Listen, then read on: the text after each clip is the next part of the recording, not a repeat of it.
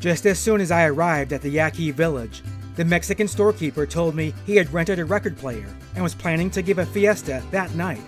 The Yaquis didn't dance. They watched with apparent delight every movement the Mexican dancers made. They seemed to be enjoying themselves just watching and gulping down cheap tequila. I circulated among the numerous Indians and talked to them and offered them drinks. My pattern of behavior worked until they realized I wasn't drinking at all. That seemed to annoy everyone at once. It was as if collectively they discovered that I didn't belong there. The Indians became very gruff and gave me sly looks. The Mexicans, who were as drunk as the Indians, also realized at the same time I hadn't danced, and that appeared to offend them even more. They became very aggressive. One of them forcibly took me by the arm and dragged me closer to the record player. Another served me a full cup of tequila and wanted me to drink it all up in one gulp and prove I was macho. I tried to stall them and laughed idiotically, as if I were actually enjoying the situation. I said I would like to dance first and then drink. One of the young men called out the name of a song. The girl in charge of the record player began to search in the pile of records and had trouble fitting a record on the turntable. Everybody closed in around her and left me. That gave me time to run behind the store, away from the lit area and out of sight. I stood about 30 yards away in the darkness, trying to decide what to do. I was tired. I felt it was time to get to my car and go back home. I began to walk to where my car was parked. I saw some dark silhouettes of people walking in the opposite direction, going towards the party. We passed each other and they mumbled, "Buenas noches." I recognized them and spoke to them. I told them it was a great party. It was a dark, starless night, but the glare from the store lights allowed me to have a fairly good visual perception of my surroundings. My car was near, and I accelerated my pace. I then noticed the dark shape of a person squatting to my left at the bend of the road. The person seemed to be defecating on the side of the road. That seemed odd. People in the community went into the thick bushes to perform their bodily functions. I thought that whoever was in front of me must have been drunk.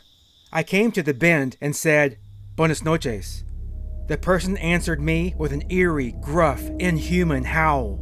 The hair on my body literally stood on end. For a second, I was paralyzed. Then I began to walk fast. I took a quick glance.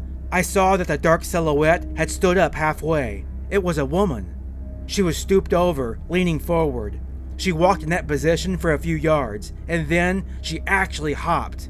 I began to run while the woman hopped like a bird by my side, keeping up with my speed. By the time I arrived at my car, she was cutting in front of me, and we almost touched.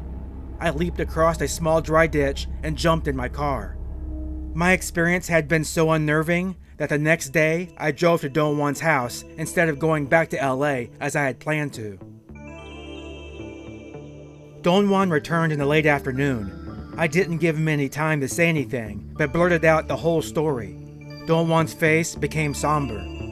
"You should have known it was something serious the moment you noticed the shadow was to your left. You shouldn't have run either." What was I supposed to do? Just stand there? Exactly. When a warrior encounters his opponent, who is not an ordinary human being, he must make his stand. That's the only thing that makes him invulnerable. What are you saying, Don Juan?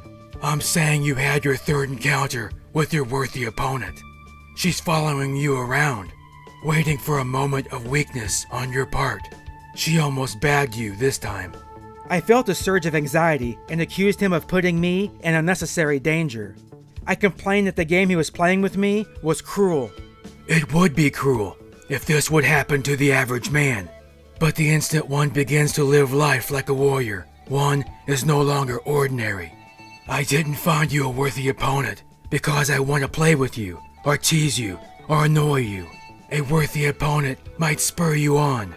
Under the influence of an opponent like Catalina, you have to make use of everything I've taught you. You don't have any other choices.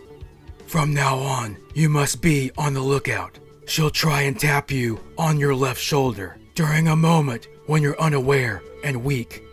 What should I do? Everything you did last night was clumsy.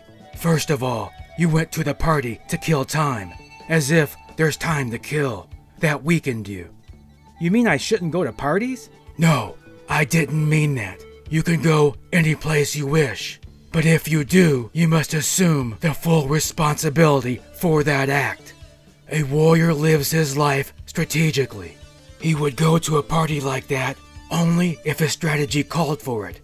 That means, of course, he would be in total control and would perform all the acts that he deemed necessary. You're in a terrible bind. Your opponent is on your trail, and for the first time in your life, you can't afford to act helter-skelter. This time you'll have to learn a totally different doing. The doing of strategy. Think of it this way. If you survive the onslaughts of Catalina, you'll have to thank her someday for having forced you to change your doing. What a terrible way of putting it. What if I don't survive? A warrior never indulges in thoughts like that when he has to act with his fellow men. A warrior follows the doing of strategy, and in that doing, there's no victories or defeats. In that doing, there's only actions. I asked him what the doing of strategy entailed.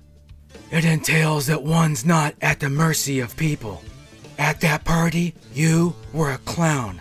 Not because it served your purpose to be a clown, but because you placed yourself at the mercy of those people. You never had any control, and thus you had to run away from them. What should I have done? Not go there at all, or else go there to perform a specific act. After horsing around with the Mexicans, you were weak. Catalina used that opportunity. She placed herself in the road to wait for you.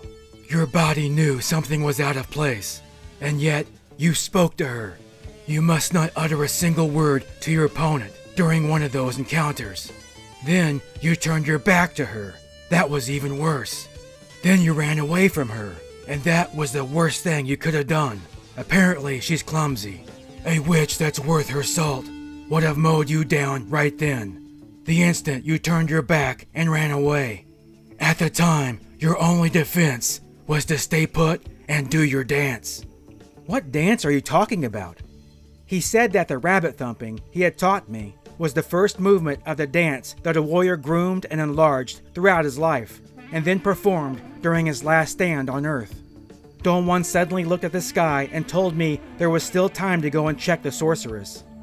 He reassured me that we were in very little danger because we were only going to drive by her house. You must confirm her shape. Then there will be no doubts left in your mind, one way or the other. We got in my car and Don Juan directed me to the main highway and then to a wide, unpaved road. We went slowly amid a thick cloud of dust. He told me to slow down as we crossed a small bridge and a gentle curve in the road. That's the woman's house, Don Juan said, pointing with his eyes to a white house with a high bamboo fence. He told me to make a U-turn and stop in the middle of the road.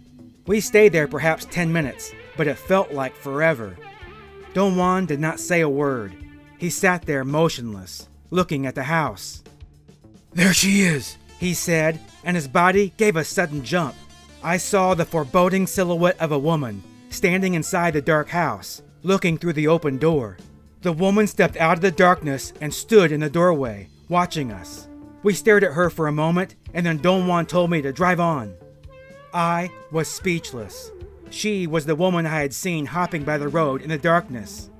About a half hour later, when we turned on the paved highway, Don Juan finally spoke to me.